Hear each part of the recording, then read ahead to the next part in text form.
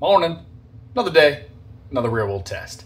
Today, we're doing it on the Google Pixel Fold, the first foldable from Google. And if you noticed, I'm not in New York City, I'm in a hotel room, and that's because I'm on a work trip here in San Francisco with NTT for World Emoji Day, which we'll find out more about that and what that means later. As per the usual though, we're gonna test out this device while we explore today. But first things first.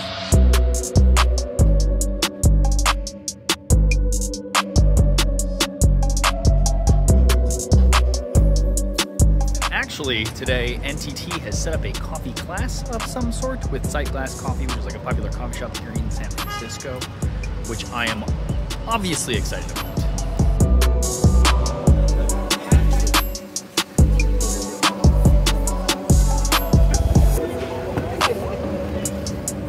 Love that smell.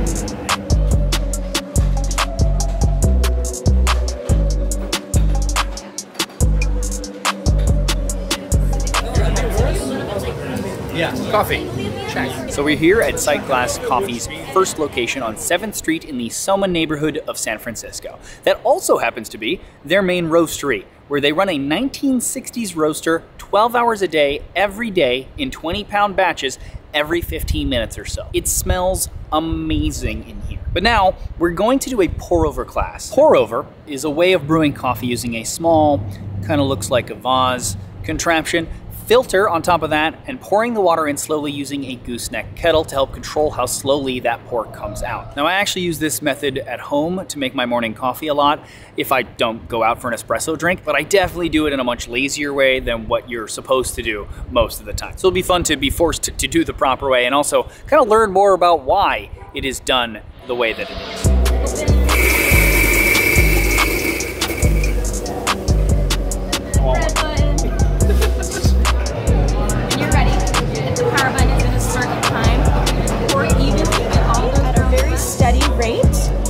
Circles for 15 seconds.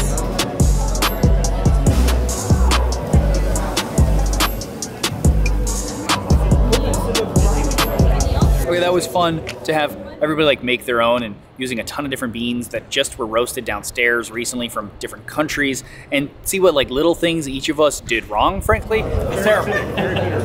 Throw it out. To see how those small changes affected the end result.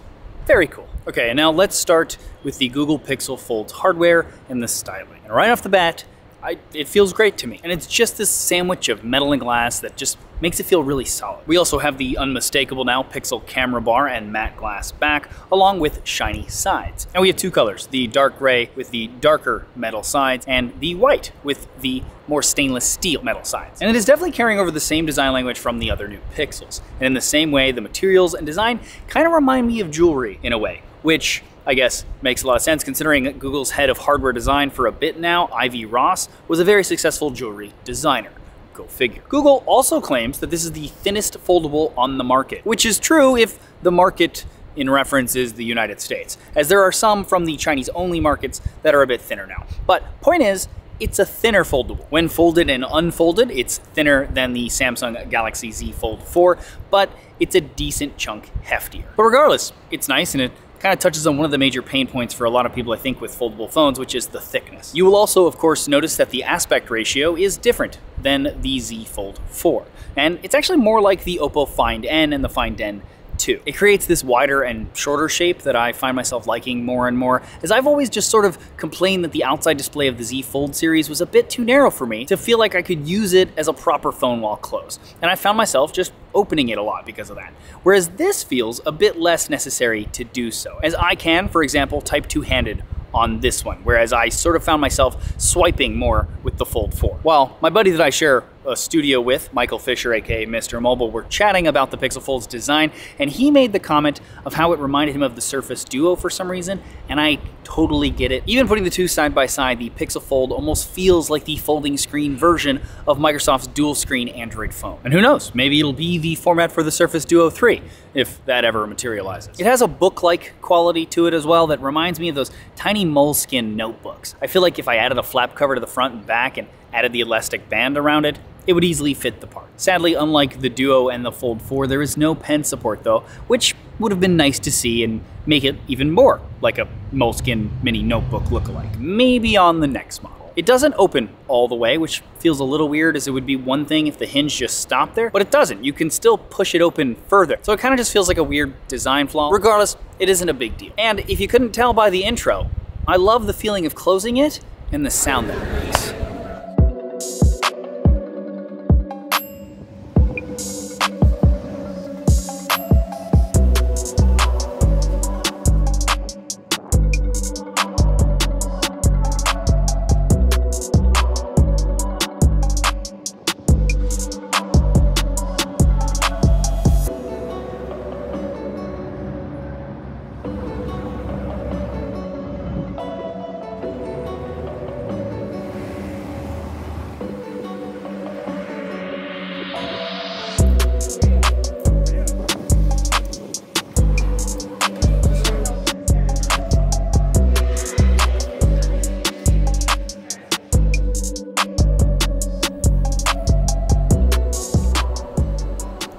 Okay, as a nerd, this was actually very interesting to me. In honor of World Emoji Day, which I also just learned was a thing, NTT, or Nippon Telegraph and Telephone Company, a huge group of companies actually in Japan, set up a discussion about emoji with Yiyin Liu, the artist who is responsible for not only the Twitter fail whale, but also created and helped submit the emoji applications for the dumpling, boba tea, and others. Rika Nakazawa, Group Vice President of NTT New Ventures, Innovation, and Head of America's Sustainability, and Marguerite Gong Hancock, Vice President of Innovation and Programming, and Director of the Exponential Center of the Computer History Museum here in SF. Firstly, the emoji was actually created by NTT Docomo, the carrier under the NTT umbrella in Japan, in 1999, in conjunction with iMode, they called it, which was the first cell phone internet connection service. In fact, the word emoji doesn't have anything to do with the word emotion, as a lot of people think. It's Japanese for picture, and moji, character. So it's literally describing a pictograph. Now, people are already using normal characters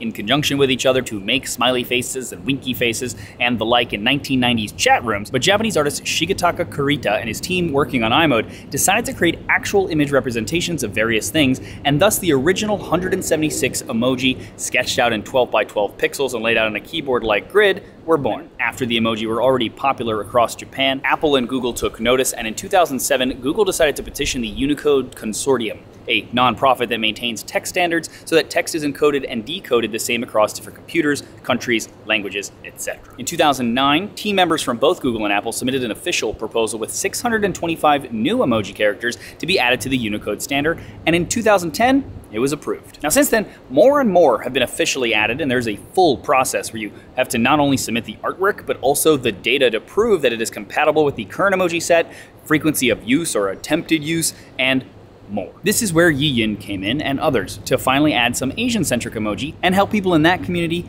feel more included. In a lot of ways, language itself, just like food, you have to expand your palate. And that's what we're here for, to add more menu items onto the menu.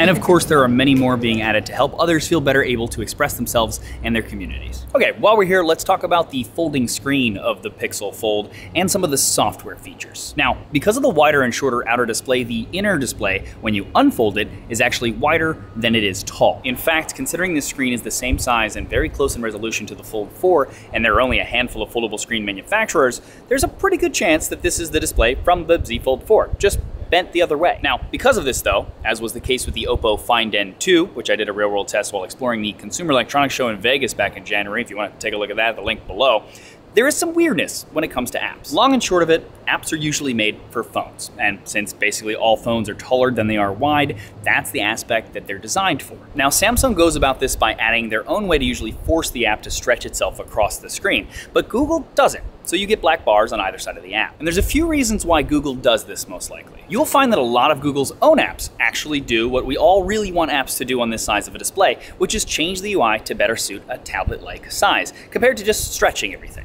So things get an extra column, maybe more information is shown, etc. They also managed to convince some of their bigger partners like Microsoft to do this for some of their apps. A lot of messaging apps like Telegram and WhatsApp do it, and a few others. Thing is though, that this isn't done on accident. It feels very much like this is Google trying to force app developers to create tablet versions and utilize some of the new Android version features specifically for foldables to make this experience more cohesive and just better for everyone. Not allowing the app to use the bandit of just stretching kind of showcases which apps are not optimized. Will developers do it? Well, considering how crap of an experience it is, even on iPad still for a lot of apps, I'm not so sure. But here's to hoping. A workaround for the apps that aren't optimized like this, aka most of them, of course, is to actually rotate the screen 90 degrees and relaunch the app, and it'll stretch better since, again, now it's taller than wide and more like a phone or the Galaxy Fold 4. I personally don't love that though, because I'm the type of person that hates auto-rotate on my phones because it just always triggers when I don't want it to. Thankfully, there's a small thing that Google added here that I think all foldables now need to add, and that's the fact that you can turn on auto rotate separately for the inner and outer displays. So I turn it on for the inner only, and that saves me a lot of unwanted rotations. Now, something I'm not a huge fan of when it comes to the two screens is the fact that unlike the Fold 4, you can't have a separate layout for the outside and inner displays. I kind of love that for the Fold 4, as I tend to use the outside and inner screens for different things. So being able to have different apps and widgets on each was nice. Was it a deal breaker? No. It's just would be nice to have. Now, besides the obvious benefit of a larger screen that you can fold into your pocket, there is another benefit that is inherent to all folding phones in general: the fact that the phone can be its own stand. Most folding phones have a multi-positionable hinge, so that you can put it on a table and the folded part will stay where you put it. The Google Pixel Fold actually has a very sturdy hinge and is great for this. Now, this allows you to put one app on the top part of the screen and say, watch content or do a video call like this in a very laptop-esque way. You can also do the same thing with the camera, and again, like most folding phones, even use the much better rear cameras to take a selfie of yourself using the outer display as your viewfinder. On the Pixel Fold, with the exception of the camera app, which will recognize that you folded the phone and automatically move itself to the upper half, for all the other apps, you have to initiate a split screen view first, and then put the app you want to see on the left side specifically, and then a throwaway app that you don't really want to open on the other side just to put the one you want up. Now, Samsung, on the other hand, recognizes automatically that the phone has been bent, and it will put its own throwaway app on the bottom to push the screen up. It's basically a sort of useless control panel, but it does the job intended, so it doesn't really matter. It just shows again how Samsung's own workarounds and experience with foldables fills some of the gaps that Android and the Google Pixel Fold themselves haven't quite figured out.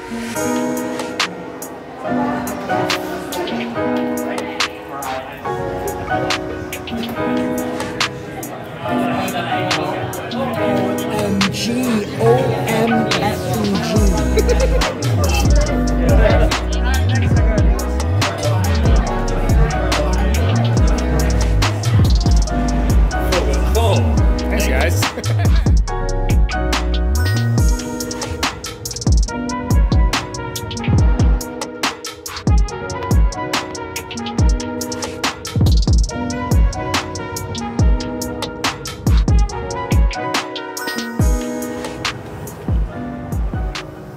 Okay, we're back at the W Hotel, which is where we're staying for this event, in the neighborhood of South of Market, named so because of being south of Market Street, the main road that was originally designed as a promenade in the mid-1800s. Now, that road would eventually become the thoroughfare for the trolley and the public transit systems. Now, this neighborhood is sometimes shortened to SoMa to mimic the neighborhood in New York City called Soho, which actually stands for south of Houston Street, another major street there. Now, it's where a large number of the museums and performing arts centers in San Francisco are, as well as the baseball stadium and a decent amount of tech startups. All right, while we're sitting still for a sec, let's talk about the cameras. And as Pixels are kind of known for their cameras, yes, here the Pixel Fold has pretty good cameras. Now, in spite of the fact that they are all different sensors compared to the Pixel 7 Pro. The main sensor is a 48 megapixel half-inch sensor with 0.8 micron sized pixels compared to the 50 megapixel 1 by 1.31 inch sensor with 1.2 micron sized pixels of the Pixel 7 Pro. Both sensors are binned in sets of 4 by default to get a 12 megapixel image with 1.6 micron sized pixels from the Pixel Fold versus the 12.5 megapixel image from the 2.4 micron sized pixels of the Pixel 7 Pro. Then we have a 5 times optical zoom on the Pixel Fold, which is a 10.8 megapixel 1 by 3.1 inch sensor with 1.22 micron sized pixels that aren't binned by default compared to the 48 megapixel 1 by 2.55 inch sensor with 0.7 micron sized pixels that get binned in sets of 4 to get a 12 megapixel image with 1.4 micron sized pixels when done on the Pixel 7 Pro. And the ultra wide is 1.2 megapixels smaller, but is basically the same on paper. For the telephoto in the main, the aperture of the lens, indicative of how much light the glass is capable of letting in, is faster, or lets in more light by a small amount at least. Now, as always, the hardware tells part of the story, but so much is done on the processing and software side these days. You can tell the difference if I put the two side by side. One practical difference being the bokeh, or the blur between the background and foreground, is a bit more on the Pixel 7 Pro's main camera versus the Pixel Fold, for example. And really, the photos do look a bit different usually if you sit them next to each other. But really, the photos coming out of here still look like they came from a Pixel phone and are very similar to the 7 Pro, and all of that is a good thing. Now, truthfully, most flagship phones these days get a lot closer to the quality that Pixel phones were sort of known for, thanks to everyone adopting more and more computational photography. But if I had to choose, I'd say the Pixel Fold does a better job at this still, if just not by as large of a gap as it used to. And of course, the 5x telephoto compared to the 3x of the Galaxy Fold 4 is going to just outright beat the Galaxy Fold 4 every time for anything that you want to get photos of beyond that 3x range. I'm curious though, by the end of this video, what you guys think about all the photos that you've seen in this video, so let me know in the comments below. Now, speaking of things that the Pixel phones are known for that have carried over into this device, the battery is not great. In spite of the fact that it is one of the largest batteries in a foldable, 4821 milliamps versus say the 4400 of the Fold 4, which is impressive considering that thickness again, it died relatively quickly today. Here is my screen on time and usage for anyone who's curious about that, but also keep in mind this is a real world test day and it's not a normal day as I use the camera way too much. So here is another day that was a much more normal day for you to compare it to. Now, Pixel battery life has definitely gotten better since the Pixel 6 or so, but it's still behind some other devices by quite a bit. And so investing in a battery pack if you're out and about for a while with this phone, it's probably a good idea.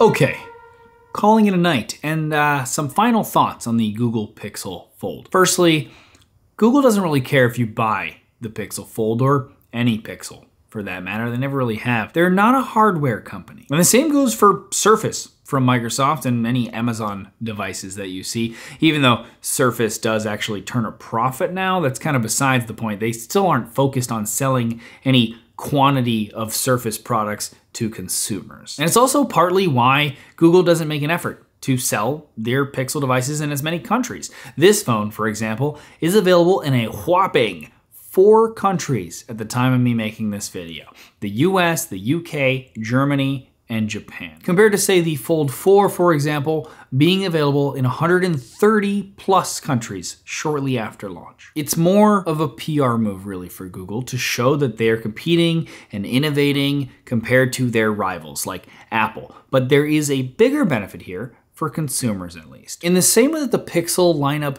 sort of compelled Android manufacturers to push their own Android phones further, and before them the Nexus devices, the Pixel Fold has the potential at least to help push the foldable Android market forward. Maybe it'll push developers to optimize their apps for foldables and tablets.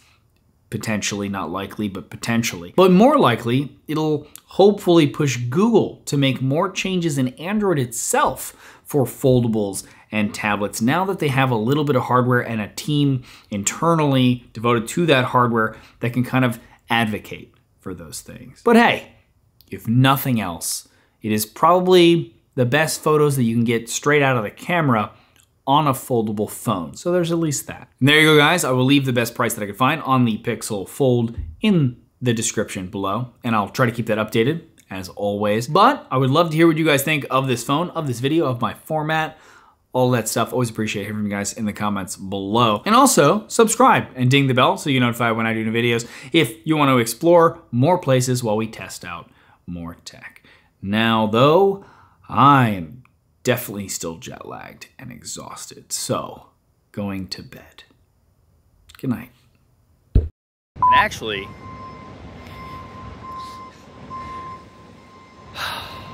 really need that? Is that necessary? The beeping back of a truck? Of course, then the wind picks up. Find a quiet spot. Wind. Truck backing up somewhere. Everybody in the neighborhood needs to know. Well, it kind of looks... Cars, people screaming, cars, all the things, all the things, all the things, all the time. A pour over is a way of brewing coffee. Basketball dribbler. Screaming guy. And it is a 10-point... Someone's just starting a car in the alley. It's... Breeze. Wait for the breeze. Breeze feels good, but you gotta wait for it. Makes sounds. Is that a car or a plane? Now I hear a helicopter. There's the helicopter. They take forever. You take a selfie of yourself. Motorcycle. Nope, helicopter. There's a lot of vehicles that make noise here. As always. Phone? Telephone? Last time you heard a phone ring. The Google Pixel Fold actually is a very... Nope.